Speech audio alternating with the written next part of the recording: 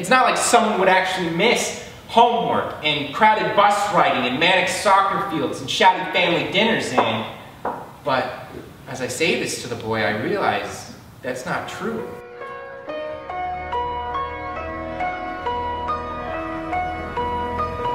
This show reminded me a lot of The Little Prince, the French novel.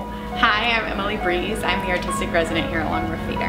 One of my favorite things about the show is the way that Simon as a character is so relatable to a lot of different ages. He says in one scene that his brain feels like a diary that's run out of pages, and I feel that way literally all the time. The most fun part of my job is I get to watch from beginning to end the creation of the show.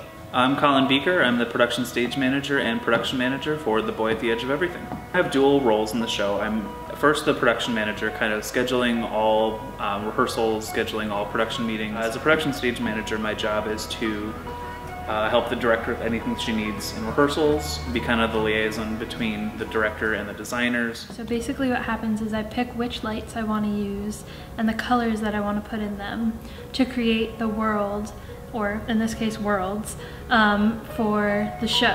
Hi, I'm Christy Lee and I'm the lighting designer for The Boy at the Edge of Everything. If you've ever seen those pictures of like the galaxy, the like swirls of the galaxy, there's a lot of blues and purples. And I'm using a lot of blue for Simon's world and a lot of purple for the boy's world to show that there's a different time and space, literally. I also use things like gobos, which are metal cutouts, basically stencils. In this show I'm using leaf gobos with a green gel, which is the color, in front of it, and that way for the outdoor scenes like the bus stop and the soccer field, things like that, you're like, oh okay, this is a space that I'm aware of, this is a space that I know.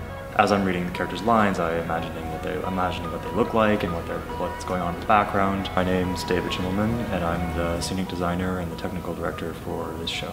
As the designer, I work closely with the director and analyze the script, figure out compromise between what she wants and what I believe the script is presenting visually.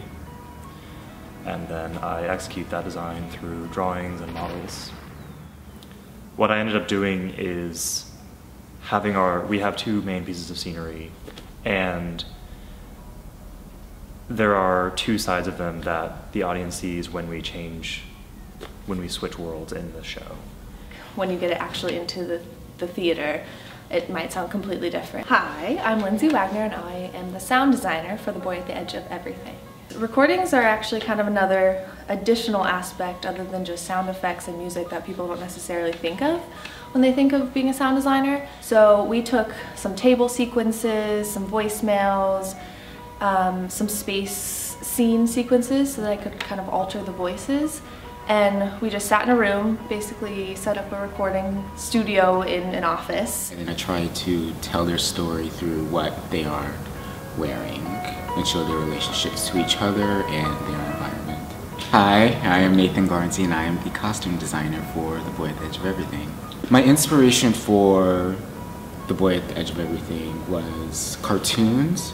A lot of times when you see animated shows, a lot of characters have certain silhouettes or shapes, and I try to incorporate those shapes from character types to character types in this show. The character I can relate to the most is the sister Louise. She, I think, is a voice for young kids that just keeps it real. I think I relate a lot to the boy. I'm chaotically organized. I feel like everything's going on at once. I'm just running from place to place, doing things, getting things done, having fun in the process. I definitely would say that I relate to Simon. Simon. I like to put as much as possible on my schedule and just pack it all in until I am so stressed that I cannot take anymore. And that's when I know that I am stressed just the right amount. So many things that Simon is able to verbalize about feeling overworked, about having so many things going on in his head. Is always doing something. He's in this world of clutter, and when he gets to the boys' world, he kind of gets to take a break from that. But then you kind of feel emptiness like he feels when he eventually realizes there's nothing to do with That's kind of the goal of this play, is almost to show that a little bit of nothing is a good thing, but too much can alienate you